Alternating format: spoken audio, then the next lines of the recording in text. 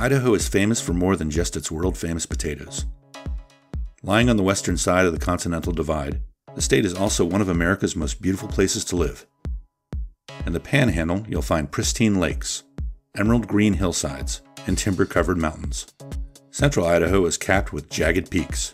Southern Idaho, also known as the Snake River Plain, is home to wide open vistas, abundant farmlands, and vibrant cities. Although it's nicknamed the Gem State for its gemstone mining, residents know the real gem is the state's unquestionable beauty. Idaho is the 13th largest state. The U.S. Census estimates its population at more than 1.8 million people, making it the 12th least populated state. The Rocky Mountains run north to south, and there are over 3,000 lakes and 26,000 miles of rivers and streams. The most important of these rivers is the Snake River, which feeds one of the nation's most heavily irrigated areas, and it's where most of the country's potatoes come from. Idaho joined the Union as the 43rd state one day before Independence Day in 1890. Though its early culture and history was heavily shaped by its native tribes, the Idaho of today can best be described as a mix between cosmopolitan and small-town friendly. Much like the land they inhabit, residents are unhurried, unassuming, and unspoiled. More than 20 million tourists visit annually in search of outdoor adventures. With no shortage of big mountains and deep powdery snow, Idaho is one of the top skiing and snowboarding destinations in the country. You'll find great options for downhill, backcountry, and Nordic runs, all with low costs and short lift lines. For anglers, the state offers 42 species of game fish, from sturgeon to wild trout to steelhead trout to the smallmouth bass to the Chinook salmon. Then there's hunting. In 2020, the state set a record for its nearly 300,000 licensed hunters. Upland bird hunting offers grouse, quail, pheasant, goose, duck, and wild turkey. Big game hunters can find mule deer, elk, bear, and pronghorn antelopes. Visit Craters of the Moon.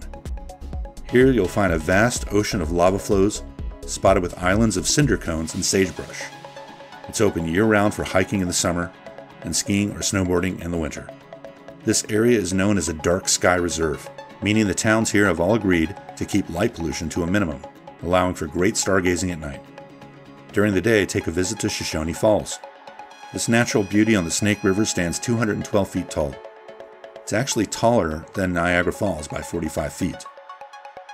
You can also explore the Shoshone Ice Caves, Idaho's largest cave network, and a truly stunning wonder of ice and ancient volcanic rock.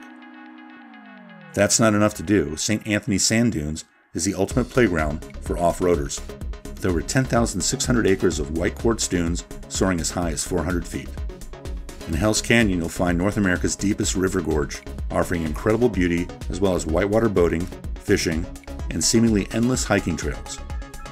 The Sawtooth Mountains are part of the Rocky Mountains, with 57 peaks and 400 lakes created by alpine glaciers. It's perfect for camping, backpacking, fishing, canoeing, rafting, photography, and even biking. At Bear Lake, known as the Caribbean of the Rockies for its turquoise blue color, you can do all those things too. But you can also go horseback riding, hunting, snowmobiling, and sailing. At 12,662 feet, Mount Bora is Idaho's highest peak. It beckons to hikers and climbers alike, usually from mid-July to mid-September. Last but not least, and you might be surprised, but you can also visit Yellowstone National Park. I know, right? Everyone says it's in Wyoming, but the western edge of Yellowstone and the western slope of the Grand Tetons are in Idaho. People in eastern Idaho can reach Old Faithful in as little as 3 hours via the western entrance in Montana. Alright, it's time to get down to business. Idaho is known as the most friendly state for small businesses. Bloomberg recognized Idaho as the country's top-performing economy in 2018. The state also ranked 4th in job growth and was number 1 in personal income growth. Its strong pro-growth policies and limited regulations make it appealing not only to businesses looking to relocate or expand, but also for up-and-coming entrepreneurs. The state's constitution requires the government to balance its budget each and every year, and they're deadly serious about it. The last time the state had a shortfall, cut spending instead of raising taxes. CNBC ranked Idaho in its top 10 most tax-friendly states. It has the second lowest property taxes in the nation, and 90% of the businesses are exempt from paying personal property taxes. Manufacturing makes up 9.24% of the total workforce, or about 68,000 people, with average salaries of $70,000. The top 5 manufacturing sectors are computers and electronic products, food and beverage, wood, fabricated metals, and chemicals. The healthcare sector is thriving in Idaho. Companies in the state have added 46% more jobs in the last 10 years. Healthcare accounts for roughly 13% of all jobs. The sector expects 36% growth in the coming years, especially in nursing and residential care, where it currently sits second in the nation. Tourism, as we've seen, is booming in the gem state. According to the U.S. Travel Association, Idaho's tourism industry rakes in $3.7 billion annually and employs nearly 46,000 people. The industry generates $475 million in local, state, and federal taxes. This reduces the tax burden on individual residents by $740 a year. Then there's agriculture. With over 25,000 farms and ranches, agriculture accounts for 20% of Idaho's gross product per year. Its world-famous potatoes account for more than 1/3 of all potatoes eaten in the U.S., surpassing that of any other state. Idaho is also a major producer of wheat, barley, and seeds for farms and gardeners. In terms of food production, it ranks 3rd in the nation, with over 350 companies working diligently to put food on your table. French fries, Greek yogurts, whey for protein shakes, brewing ingredients. These are but a few of their biggest exports. Yet another export is timber. Idaho's $2 billion lumber, pulp, and paper industry employs more than 13,000 residents. Jobs in this industry include forest management, logging, wood, and paper manufacturing. Then there's mining. Idaho really is a hotbed of mining. As I've already said, it's famous for its gemstones, specifically the star garnet, which is only found in Idaho and India. You'll also find copper, gold, silver, antimony, and phosphate mines. The mining industry employs more than 12,000 residents. It pays an average salary of $105,000. For these and other reasons, Idaho is a growing state, at least in terms of population. There's been a massive migration to Idaho from around the nation, though mostly from California, Portland, and Seattle.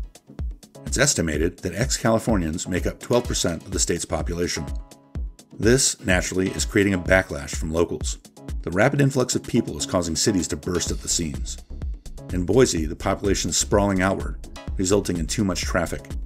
To meet the demand for space, placid rural communities are transforming into planned communities. Housing is spiking at 15% a year, and there's pressure to raise property taxes to pay for more schools, police, and fire departments. The population in Boise is expected to grow by another 1/3 over the next 5 years. Another concern among residents is the politics involved with all this migration. As people move from blue California, Portland, and Seattle to red state Idaho, there's a fear the culture of the state is going to change. Various bumper stickers and t-shirts state it simply, "Don't California my Idaho." The worry here is that newcomers will continue to vote for the very policies that caused them to move in the first place. For those of you who share these concerns, there's good news. A 2017 study by Boise State University indicates that most people moving from blue states are politically similar to the current makeup of Idaho. In the case of California, movers were even more conservative than your typical Idaho resident. Politics aside, there are some great benefits to this influx. It's resulted in a large number of young, highly talented entrepreneurs and IT professionals moving in. Which leads me to broadband. With all these young whippersnappers moving in, high-speed internet has become a growing concern. Idaho ranks 39th in the nation in terms of broadband. Although the state is home to 140 internet providers, connectivity varies from place to place. About 307,000 Idahoans don't have a connection capable of 25 megabits per second download speeds. About 250,000 people have access to just one wired provider option.